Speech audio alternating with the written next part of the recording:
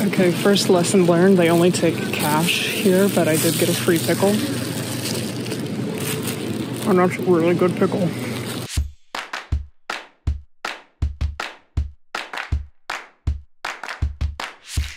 In today's episode, not only are we getting free pickles in the largest market in Europe, we are also going over my top transportation tips for Riga. From what taxis will scam you to where you should be staying to avoid taking excessive cabs, we are going over all of it. Also, stay tuned for a survival guide on early flights out of the Riga airport. Be sure to like and subscribe to the Fruit Salad Social YouTube channel for more travel content. First up, let's talk about Riga Central Market, aka the largest market in Europe. To those unfamiliar with European-style markets, essentially it's a central place for vendors to sell goods, and usually it has both an indoor and outdoor section. Goods sold here range from delightful locally grown produce and delicacies to knickknacks, trinkets, and even some fake Gucci. The Riga Central Market is 778,000 square feet with over 3,000 trade stands. It's even marked as part of the UNESCO World Heritage Site that includes Old Town Riga. The market was established in 1922 when the Riga City Council wanted to move an outdoor market along the bank of the Daugava River indoors to meet sanitation requirements. An international planning competition was held to determine the location of the new market, and Latvian architects won after suggesting the city reuse existing German Zeppelin hangars left over from World War I. Yeah, so these used to be Zeppelin hangars. That's why it's Europe's largest market. It's in Zeppelin hangars. I'm on the hunt for the Soviet-era trinket that my SO requested. We'll see if I find that. The market is a wonderful place to experience Latvian cuisine. I tried out some delicious soup in a handheld bread cup. Okay, I got fish soup in a edible bread bowl. We'll see how this goes. It could be the worst decision I've made yet. But it was tasty. It's like a biscuit. It's tasty. It was only €3 too. This food hall is super good. I did not find the Soviet-era trinket that my boyfriend asked for. I don't think I'm finding that. I looked. I got soup. Good soup. And was given a free pickle after a vendor explained that it was a cash-only market. Don't repeat my mistake. Pull out some euros at one of the ATMs. Luckily, the vendor was very nice and told this foolish American to enjoy this pickle as a gift from Latvia. One quick safety note on the Central Market, do be aware of pickpocketing here. It's crowded and a perfect place for a quick slip of something out of a pocket. The city of Riga is making efforts to lessen pickpocketing, specifically in this market. Especially since you have to carry cash here, be aware of this. I did not have any problems with this, but there are warnings about it on official Latvian tourism sites. I suggest just carrying a crossbody bag in front of you to avoid this. It's a pretty surefire way to avoid pickpocketing anywhere. Overall though, the Riga Central Market is a great place to experience Latvian cuisine and potentially find some interesting souvenirs. After that, I got a lingonberry and apple pie to take back to my hotel and headed out. I've got my lingonberry apple cinnamon pie to motivate me to get back to my hotel.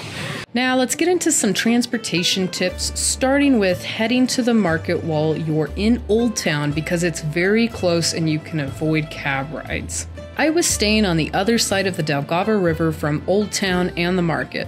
I had walked back to my hotel after exploring Old Town, mostly because I got absolutely soaked by the rain, but honestly I should have just walked over to the market because it was so close to Old Town. Now, I also recommend that visitors stay within Old Town to avoid this. There are cheaper options to stay on the other side of the river, and you do get amazing views from the hotels on the opposite side, but the convenience of a hotel in Old Town outweighs this. I ended up having to walk over 2.5 miles from the market back to my hotel because at this point in my trip, I didn't know about Bolt. aka the Uber or Lyft of the Baltic. I had been relying on taxis called by my hotel front desk, but had no way of getting a cab back after visiting my destination. If you come to the Baltic or Scandinavia, get the Bolt app and make transportation much simpler. Bolts also show up much quicker than taxis. When leaving from your hotel to the airport, definitely order a Bolt. I had a cab show up 30 minutes late when trying to leave for the airport. I used Bolt multiple times throughout the trip, and it was so much quicker and safe. Now, if you do need to take a cab, which could happen when traveling from the airport to your hotel, be sure to get in the green Baltic taxi. They are literally lime green and you cannot miss them. These taxis are usually a third the price of the others and will not scam you. Other companies will run up meters or charge extra fees. Trust me, just take the green cab. Also, when you're at the airport, get in the cabs that are right in front of the passenger pickup. I had a driver try to lead me across the road to what looked like not an official cab. Be safe and get in the green cab right in front of the arrivals section at the airport. Since we're on the topic of the airport now, boy do I have a story for you. Once I was done in Latvia, I planned to take a quick flight to meet my mother in Sweden very early in the morning. After a bit of a fiasco trying to get a cab, I finally made it to the airport around 5:30 for a 7 a.m. flight. I walk in the door and am greeted by a 300-person long line to check into my Air Baltic flight, but it wasn't really a line, it was more of a mob. I had no idea what was happening and also noticed that there were no agents at the check-in desk. No one was moving, but people were pushing. I asked the airport employees, "Where do I go?" and they just said, "Yes, that mob is where you need to go." Essentially, what this ended up being was the Riga airport does not work around the clock like most other international airports. Agents for the airlines do not show up until at least 6 a.m. For 30 minutes, I stood in that mob thinking, I am never getting out of Latvia, am I? Then, thankfully, everything made sense when a small army of Air Baltic agents showed up on the dot at 6 a.m. to check in hundreds of people, all leaving in less than an hour. I was shocked how fast they flew through the line, but it was still cutting it close to make my flight.